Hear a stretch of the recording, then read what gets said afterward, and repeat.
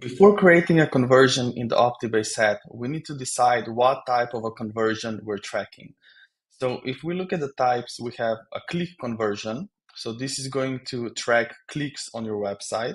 We have a submit conversion. So this is going to track form submits on your website. We have a page view conversion, which is going to trigger automatically when a user visits your page.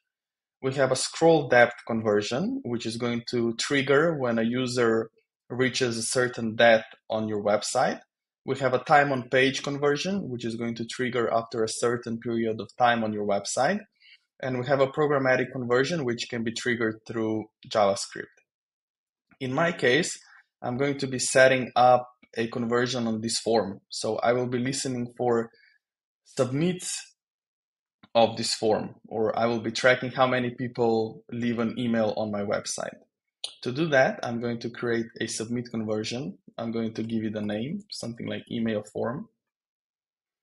After the conversion is created, I need to select the actual element that I'm tracking the conversion for. So in this case, I'm selecting this form. I'm going to click Connect Submit Event, and I should see a successful message telling me that it's been added. To test if all of this is working, we need to publish the actual website.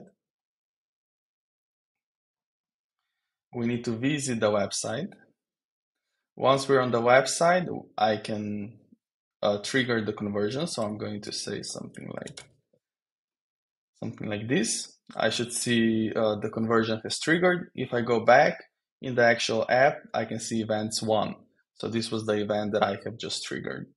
To see more details about the conversion events, you can click on the Events tab and you can click Conversion Events.